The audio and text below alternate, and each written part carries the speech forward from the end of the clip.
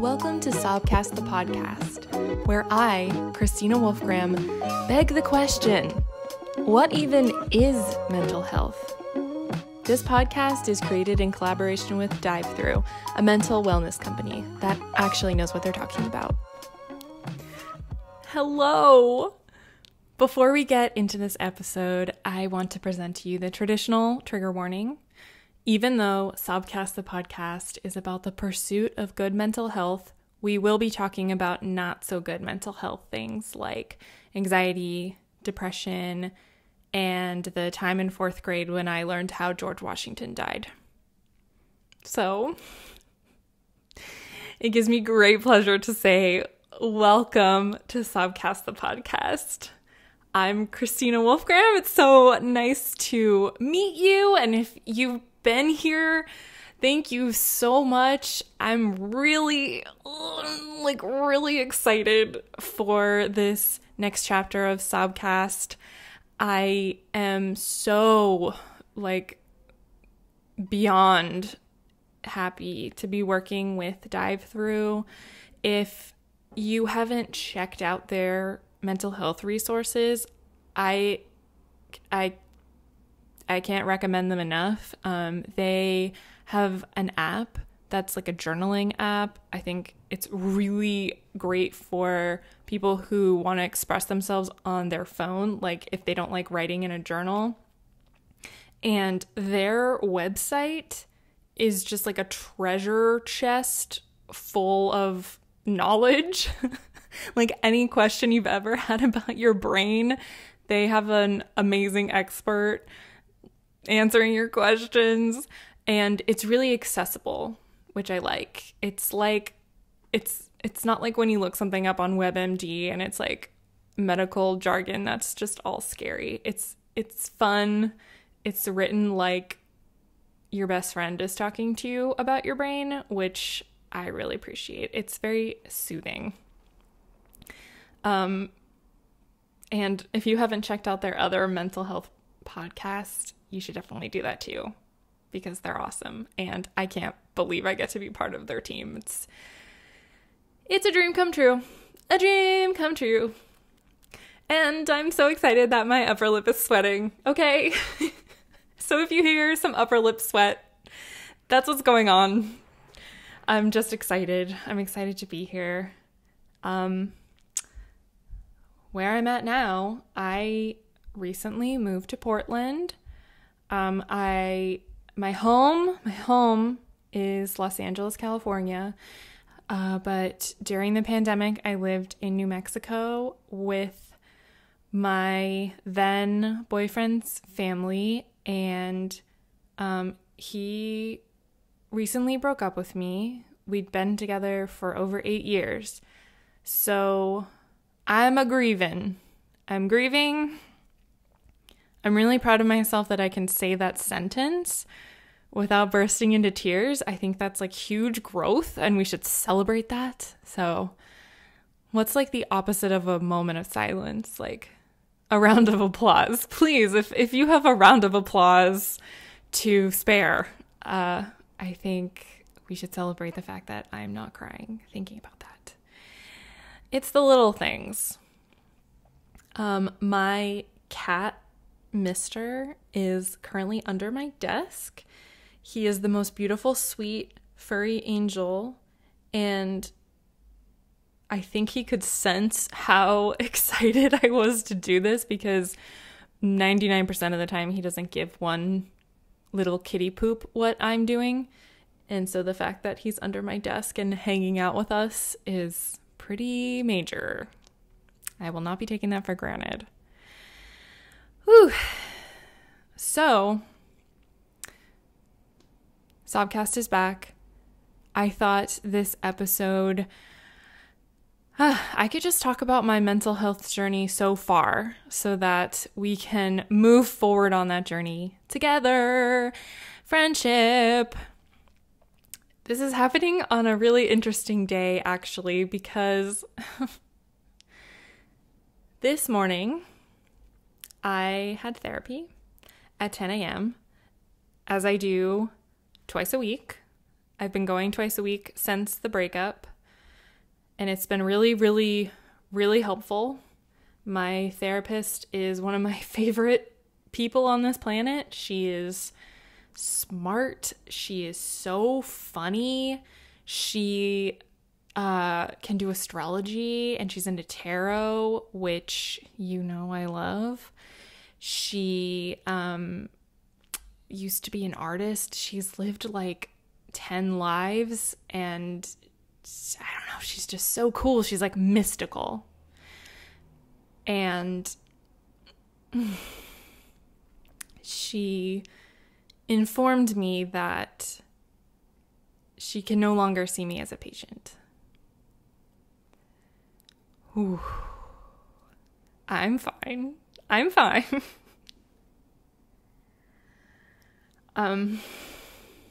So next week is going to be our last session together.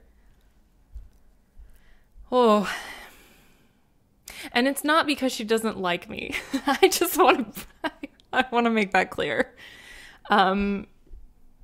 She is in New Mexico, where I've been living, and now that I'm living in Portland, the laws are weird. The laws are so weird. Even though we have never met in person, we have only talked online, the laws, the powers that be, say that we can't see each other anymore. It's basically Romeo and Juliet, except we're both going to be okay. We're both very glamorous and fabulous, and we're going to be fine. I'm going to be fine. Ooh. But what this means is that I'm going to have to find a new therapist. And if you've ever looked for a therapist, it's like the weirdest kind of dating, because you basically go on like a therapist like Tinder and look through everybody's profiles, and you say, oh wow, that person looks kind of nice, or oh, I like that person's blazer. I should tell them about all my trauma. That's, I think I trust them enough to do that. And then you call their office, and they may or may not be taking new patients. And if they are, you make an appointment for like 2 weeks from now, and you spend all of those days wondering how far you're going to go. Like, how much are you going to tell them? Are you going to start with your childhood, or should you start with the recent stuff, or should you just bring a bunch of pictures of your cat and start there? And there's the worry, like, okay, I just told this person all of my deep, dark secrets. Do I really want to continue with them? Should I give them more of a chance? It's making my heart race. My pulse is like skyrocketing. But I thought that this could be a test run. Maybe you could help me through it. Thank you for being here with me. I guess I should start with the fact that I have been diagnosed with depression and generalized anxiety disorder. When I look back on my life, I know that for sure I've been experiencing both of those things ever since I was a little kid, but I only got officially diagnosed. Oh my gosh, time is so weird. I think it's been about 3 years, because I got diagnosed and then I decided to try just therapy. I was really nervous to go on medication. We should definitely talk about that more, but the basic gist is that it seemed like a huge commitment, and I wasn't sure how it was going to affect me. I I'm very creative, so I was worried it was going to dampen my creative brain and that I would have to take it for the rest of my life. And so I did that for about a year, and it's not that I wasn't feeling better. No. It wasn't that I just was not feeling good. So I started taking Lexapro, and I think that really helped my anxiety. And then about a year later, I started on Wellbutrin, which I think has really helped my depression. I still experience both that anxiety and depression, but I had a boyfriend in college who one time explained it like this. He was like, most people experience emotions like happiness and sadness, but you experience like happiness all the way up here, like dramatically above a lot of people's threshold, and you experience sadness like way down here, like way below a lot of other people's threshold. And I think what medication has done for me is that it's just kind of evened that out a little bit. I think I don't experience as low of lows, and even if I do kind of fall down there, I can see the light, if that makes sense. It doesn't feel like it's going to be forever anymore, which is huge, because that can be the scariest thing about feeling like shit, is that you forget that it can get better and that it will get better. So cheers to Lexapro and Wellbutrin and whoever invented them. Thank you for that. Should I talk about my childhood? Like, I guess, right? I was born crying. And I've been crying ever since.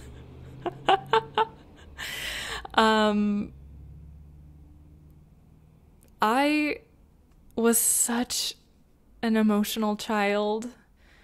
When I think about little baby Christina, I just want to give her a big hug. I loved dance. I took dance classes. I was a little tap dancer, and I loved going to class, but then before every performance I would like cry the whole time backstage, and then right before we went on I would compose myself and get through the number and then come backstage and cry with relief. And I was like 4. When I went to kindergarten, oh man, I cried every morning during the Pledge of Allegiance. Poor kid. I think I was just nervous about the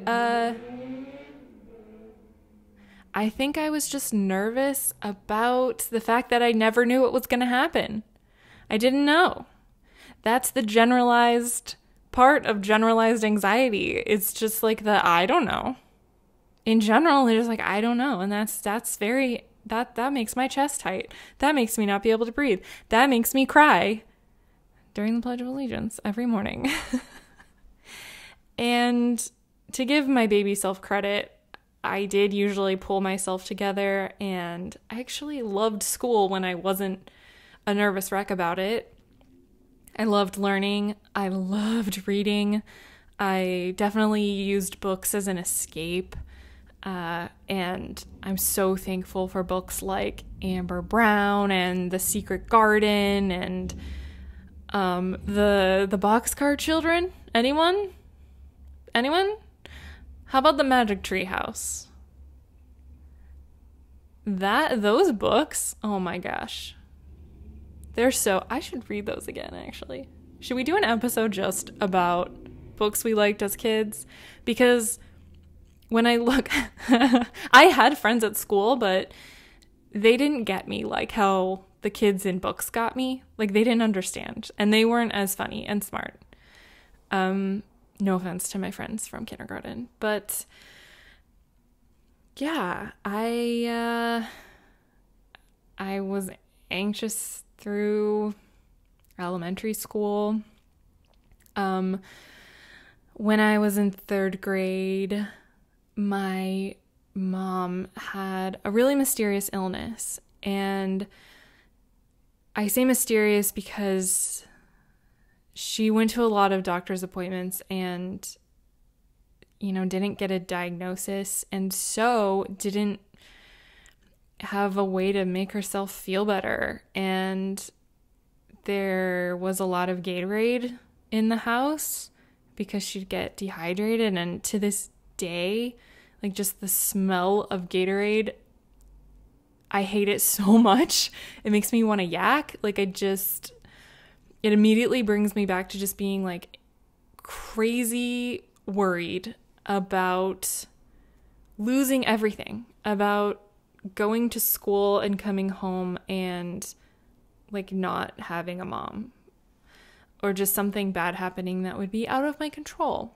And I'm so grateful for the tools I've learned over the years, because now I have accepted that I don't have control of some things. Okay, well, some days I've accepted that I don't have control over some things, but as a kid, I thought it was my responsibility somehow to save her, to be there, like as if I could do anything. I was 9.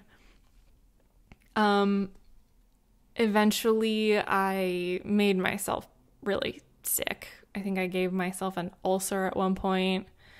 I had to go to the hospital because I wasn't like eating or drinking. I mean, so rude. My parents were going through so much, and to their credit, they were the most amazing. Like they were my first therapists, to be honest. They let me talk about my feelings. I don't know how they did it. I have a really wonderful memory of something my mom set up where every Monday, me and my 3 siblings, I'm the oldest of 4, so it wasn't just my feelings they were dealing with, it was 4 kids worth of problems.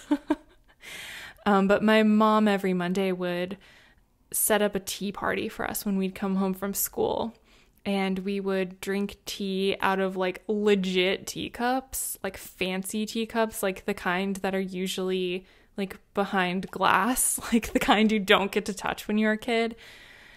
And I mean, I don't have anything like that now. It was so fancy. And she had us each go around and talk about what we were worried about or what we were excited about. And that ability to talk about what was going on in my head has saved me again and again and again. So, huge shout out to my mom. Hi, Mom.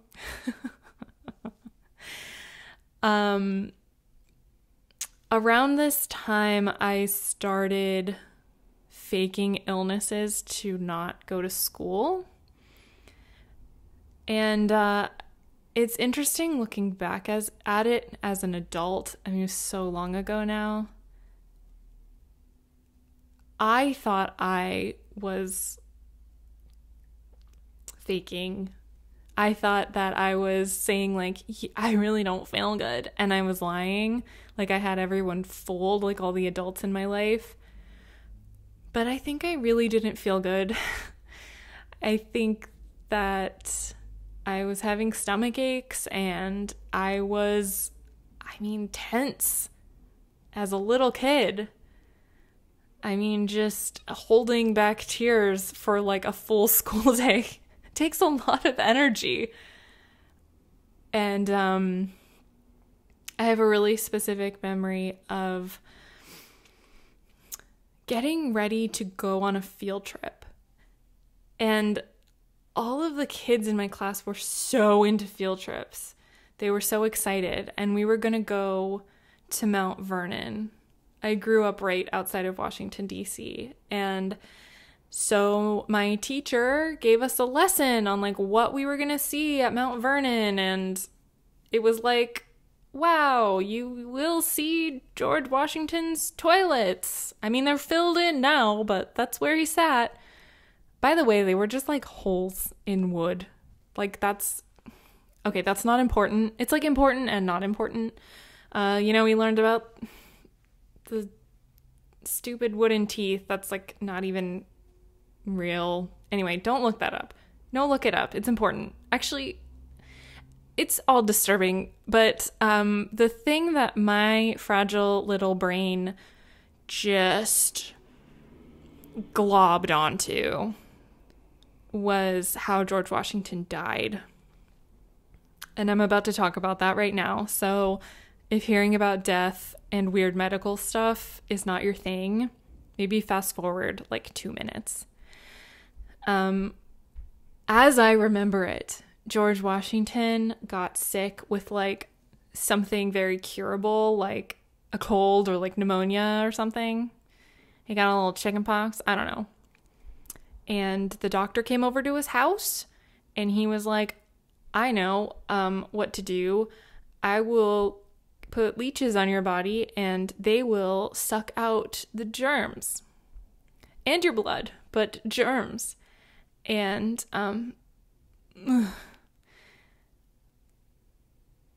the doctor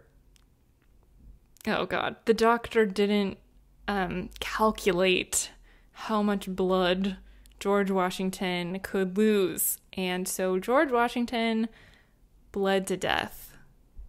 And my teacher was like, and we'll get to see his bed where he died, in his bedroom where he died.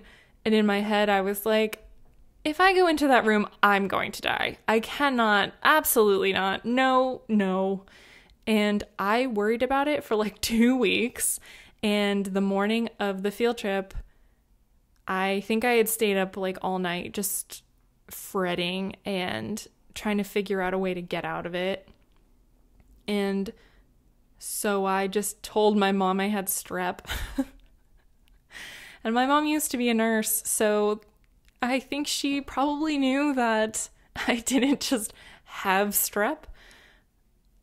But I was so anxious about going there that I was sick. Around that time, I went to my first real therapist, and she was a magical lady who had a magical basement full of crafts that you could do. So I made little clay animals and I made necklaces with, she had like the giant box of beads. You know what I mean? Like you could buy like at Michael's, I'm sure you could buy like a little pots of beans. Little beans of beads, jewelry beads. You can, but she had like a suitcase of beads. It was like infinite beads. You could like make necklace after necklace and you couldn't make a dent in the beads. Like there was no scarcity. Like it was amazing. And I don't remember what we talked about, but I remember making the necklaces for my mom. And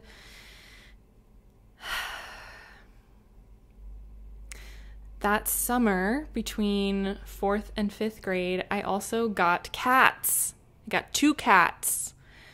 They were 2 black and white cats, and I give them full credit for helping me cope. They gave me something to focus on and to look forward to coming home to. I don't fully understand how it happened, but by the time I got to 5th grade, I just felt so much better. Like I felt stronger and way less panicky. I didn't feel the urge to cry all the time. Another thing that happened, especially in 4th grade, was that I would get really attached to objects. I would be like, okay, this lip smackers is a Lucky Lip Smackers. I don't know, like I'm positive this grape lip smackers is what is holding the threads of the universe together. So I need it in my pocket at all times. And if I didn't have it in my pocket, I was so like vibrating with anxiety. I remember I had a keychain. It was a keychain of a little cross that I got at church. Nothing to do with religion in my mind. I just was so attached to this little keychain, and I lost it on an airplane. And bless my mom, she called United Airlines and was like, "Hi, I know you're busy, but my 9-year-old lost a maybe 1-inch keychain. If you could just check on the airplane if it's there, thank you." And obviously they did not call back. But 5th grade, I didn't need those special little objects. I don't know. I felt so much better. And a year or two later, I made one of the most important friendships of my life. I had a friend who introduced me to a book series. I hope you've heard of it. It's the Georgia Nicholson series that starts with Angus Thongs and Full Frontal Snogging. It's basically the diary of a hilarious British teenager who is really worried about boys and her friends, and she has like her own version of, you know, the bases like of like kissing and I don't know, reading what felt like a friend writing in a journal really empowered me to start journaling. And I got to a point where I was writing like every night. And my friend was incredible because she was also writing, and we would write for each other. We would like switch notebooks and read each other's journals. I have never had that kind of trust with anyone else in my life ever again. I would never let anyone read my journals, ever. In fact, I've told all my loved ones that when I die, please put all my journals in a fire and roast some marshmallows. Like, enjoy it, but don't read them. Please, please. That time of writing with my friend and reading those books and discovering how to put words to my feelings was the most important thing ever. Because that has been my best and most constant coping mechanism, has been journaling, has been writing, has been figuring out how to explain my emotions. And sometimes that means really bad metaphors. But you gotta do what you gotta do. And it, you know, my upper lip is sweating all over again with emotion. So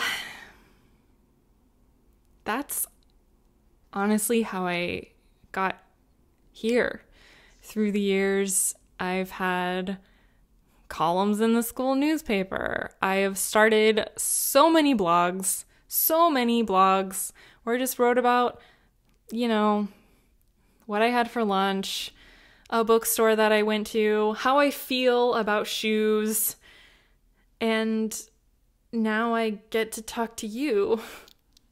And since that time, that very important time, I have had one constant question, which is, what? Huh? What? And only in adulthood did I realize that really what I was questioning is, why do I feel this way? And how does everyone else feel? Because it seems like no one else is struggling as much as me. And that is what we are going to explore together on Sobcast the Podcast. What are we feeling, and why are we feeling this? And do we have to? And how? And am I weird? Is this okay? I think I have figured out that mental health is not about being happy.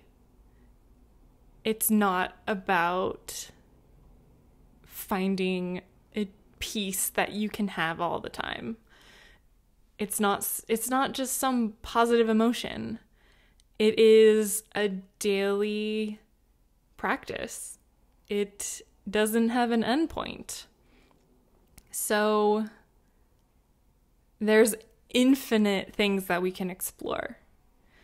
What makes us feel less bad?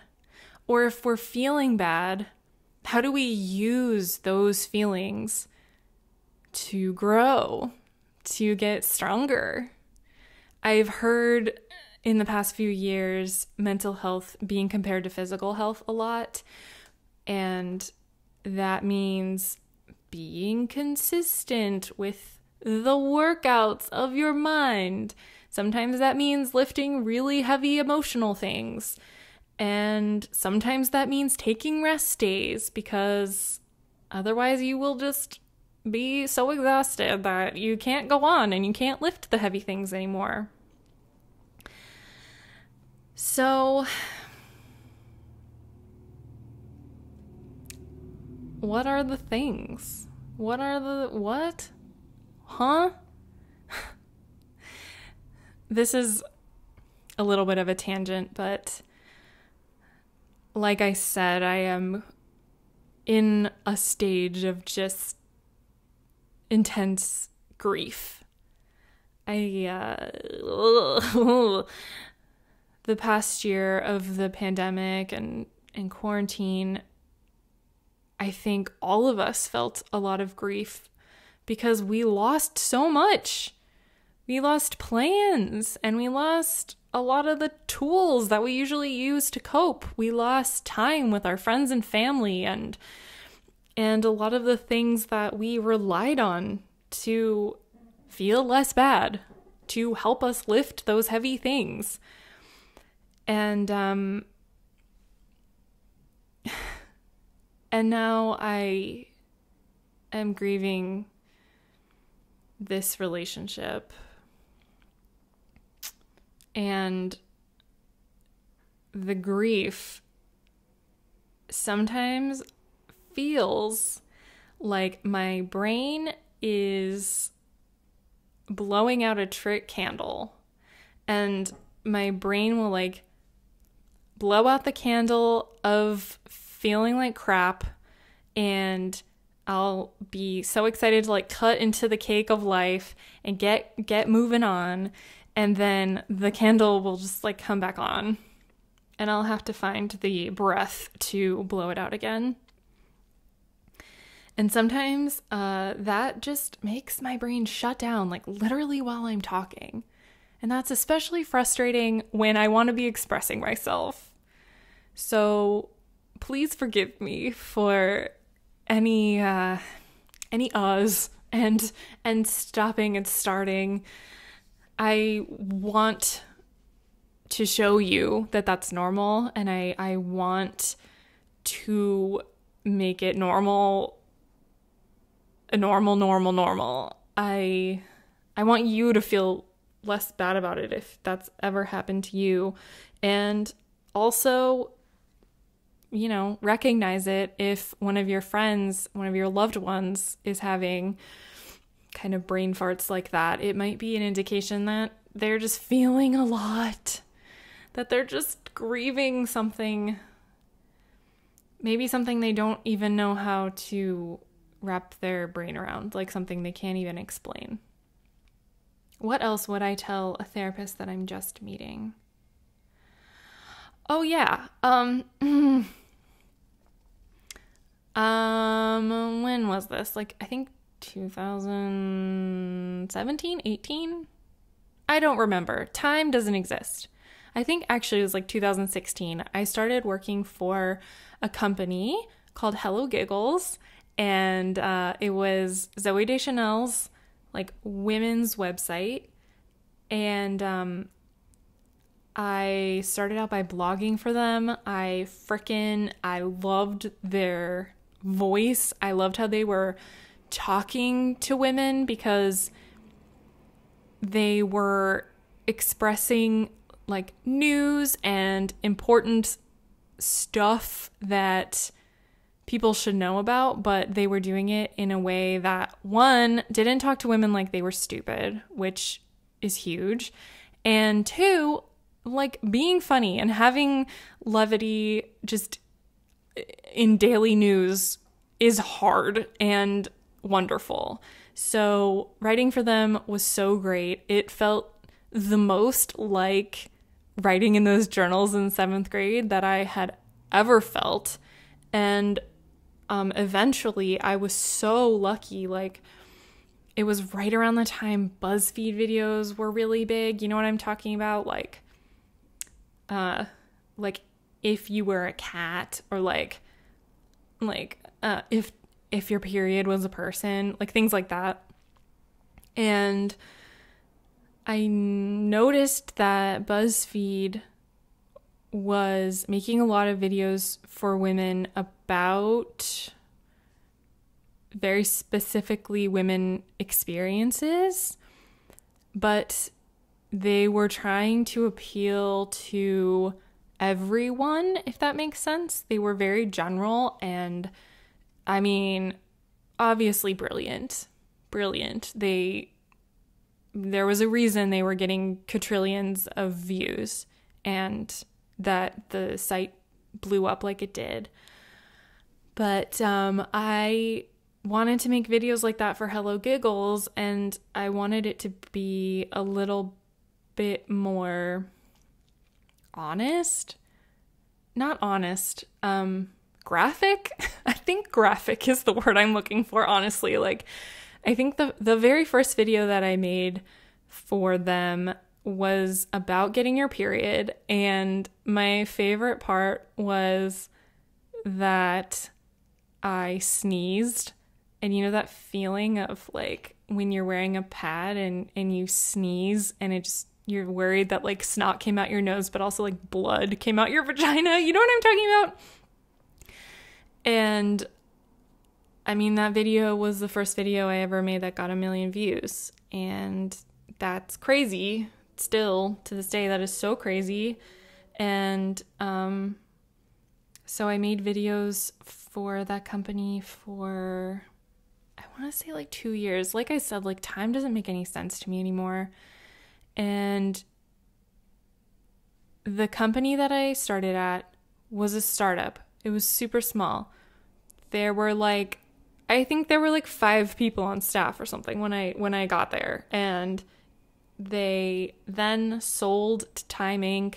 And then it was part of this big corporation, and they hired so many, like, the best people. They hired people who are still just like a huge part of my life. And I eventually put too much pressure on myself. And we can definitely get into that in another episode. But somehow I created this environment in my mind that I just was never doing enough, even though some of my videos had like 60 million views. What the heck? That's insane. That is so bonkers.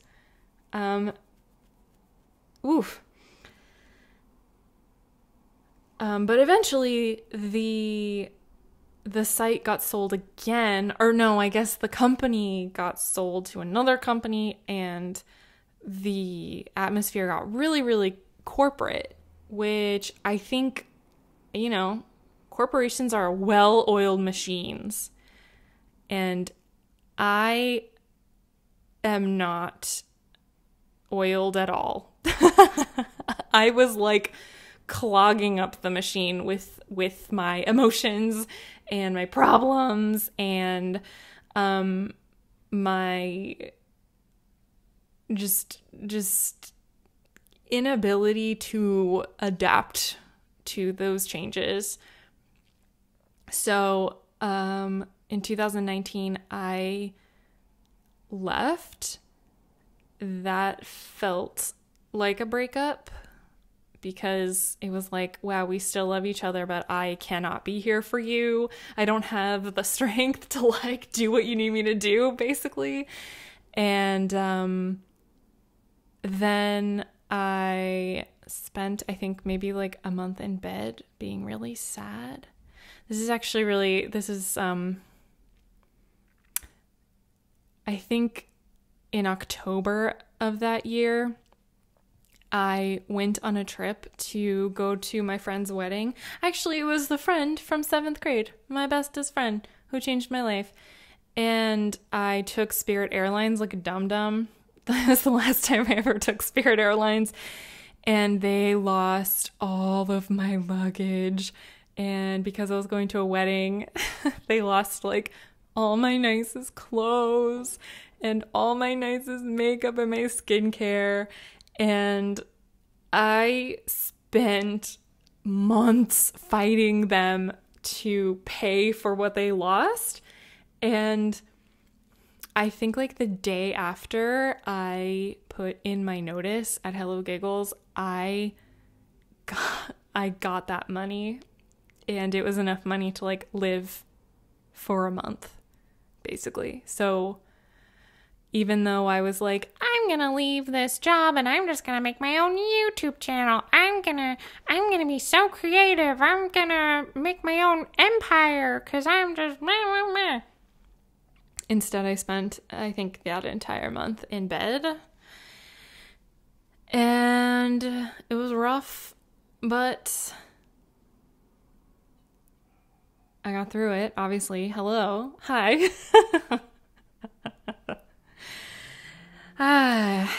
Yeah, these are things I would tell a therapist. Is this TMI? I don't even know anymore.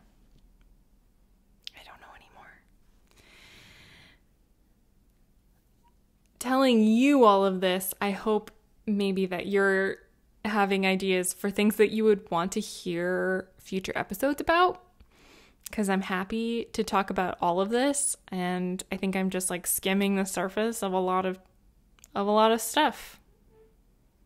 We are like ice skating together we're like ice skating together on like really thin ice over like an extremely deep lake.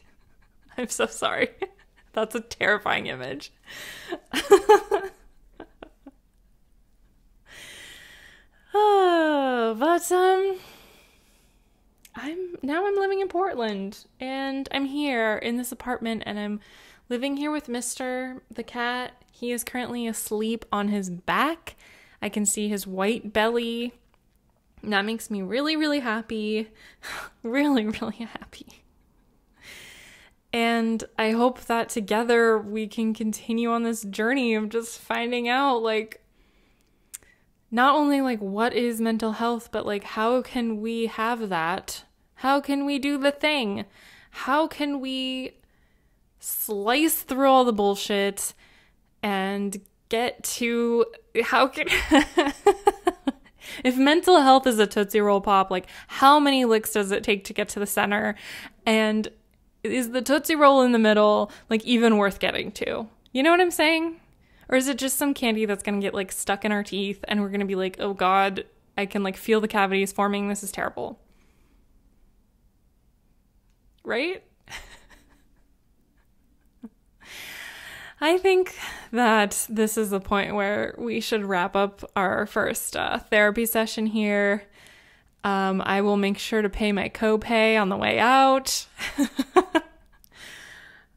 I'm going to say this maybe 1,000 more times, but I'm just so grateful that you're here and that I get to hang out with you, whether we're in your car or if you're listening to this while you work or on a walk or while you're trying to take a nap or while you're crying, or whether you're on the toilet or in your bath or making dinner. Like, wow, I get to spend time with you. That's such an honor.